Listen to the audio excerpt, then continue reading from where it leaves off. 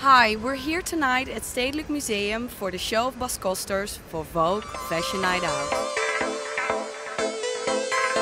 It's the second edition of Vogue Fashion Night Out here in the Netherlands. For me, feeling more as an artist than only a designer, it is a great honor to present my work today here to the public. Very excited. It's really like on the edge of art and fashion, so I'm very excited to present it.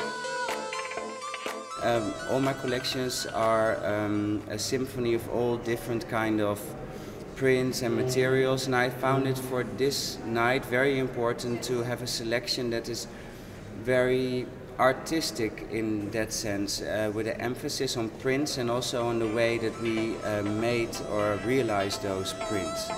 And this monster dress is a transformation of myself as a friendly monster, and here is the evil monster. And these two white pieces I made actually especially for the opening of the Stedelijk, as a reaction to the work of Henri Matisse. So that was also a great honor to do, and I think also the first link that made it possible and feasible to work together.